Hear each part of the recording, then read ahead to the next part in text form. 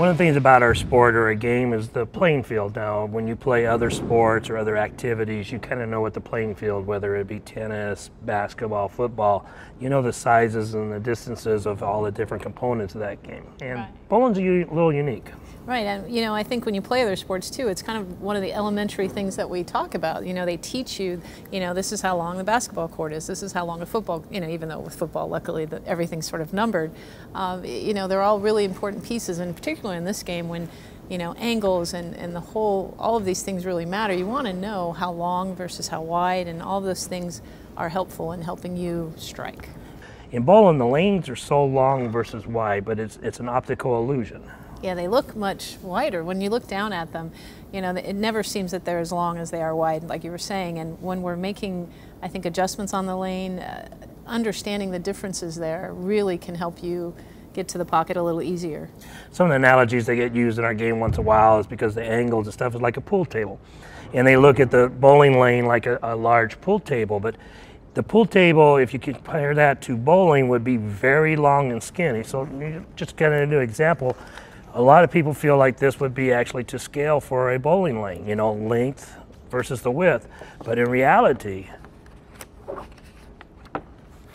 if you hold that up there, that is actually to scale pins, foul line, the approach, the arrows on the lane.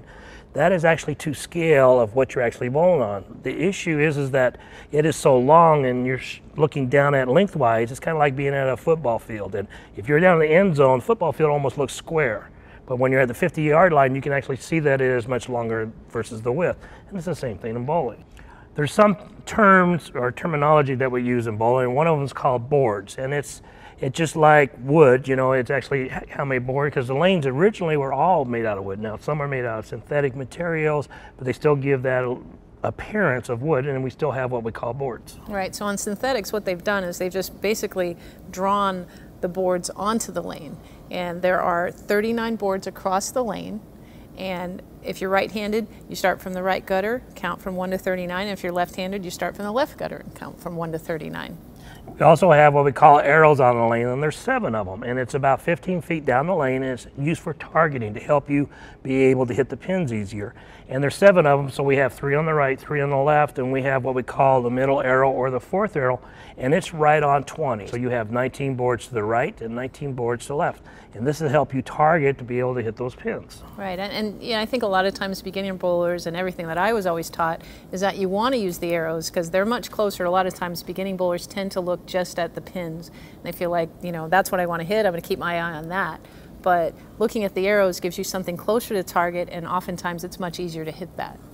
Now, some people are not comfortable using the arrows. So between the foul line and the arrows, we have some dots. And sometimes it's easier for bowlers to look at that to be able to hit their target or be able to get their angle towards the pin. So if you use the dots, that's okay too. Right. So we have those dots that you talked about just on the other side of the foul line on the lane. And behind that, on the other side of the foul line, we have one set that's just on the other side of the foul line, and then 2 that are a little further back.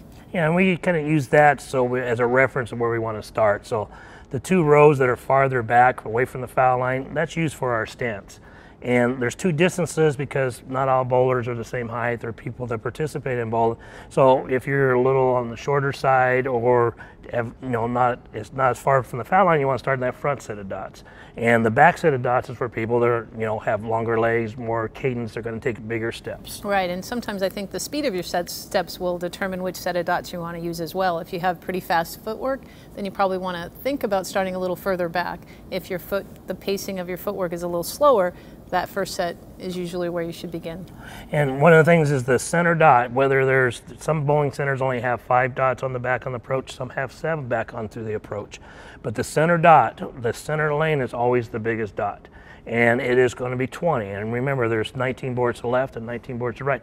You want to use that as a reference so that you can actually repeat shots, because it actually is a secret. It makes it easier to knock down pins. So many times bowlers that are just starting or participating once in a while just get the ball and walk up there and throw it without any reference of where they're coming from and starting. Makes it really hard to knock down those pins consistently. Right, so the dots on the approach, we have, like you said, that the big dot or the center dot is 20. And if we count 5 boards to the right of that, that's going to be 15. 5 further will be 10, and then 5 more will be the 5 board or the first dot. And those correspond as well to the arrows on the lane. Yeah, and your head pin is right on 20 as well, so it's in the center of the lane as well. So just like if you're shooting pool for second, you're trying to break an 8-ball rack. You know, you don't want that cue ball going straight down at it, because usually people shooting pool will scratch. They usually tip it one side or the other and have a little angle going towards it. So again, knowing where that big dot in the approach, and if you're coming from the right side, you want to be a little bit to the right on it, whether it's 15 or 10 with your feet, coming a little bit of an angle going towards that head pin. If you're left-handed, you probably want to come from the other side. Right, and you know, one of the things that we didn't mention when we go to take it back to the lanes is what we have range. They're called range finders, and some of the manufacturers that make bowling lanes, they've made it a little bit easier. They've added one more targeting system, I guess we could say, or piece to help you hit your target, kind of going down the lane, and those are called the range finders, and they're 4 long boards that are often, I guess, marked by just a darker shade, and there's 4 of them on the lane, 2 on the right side and 2 on the left side of the lane. And they're about 2/3 to 3/4 of the way down the lane, and it helps give you another reference point of when you're targeting to get towards those pins. Well, this is a lot of information about the playing field and all the different markings on the lane. The key of all this is to help you keep the ball out of the gutter. Right, making sure that you consistently, once you find the place where you want to stand and what you want to look, we want to be able to get consistently back to that same spot. So that's why we have the dots and the arrows there to help you. Because that channel or the gutter out to the either side, once the ball's in there, you don't get any pins at all.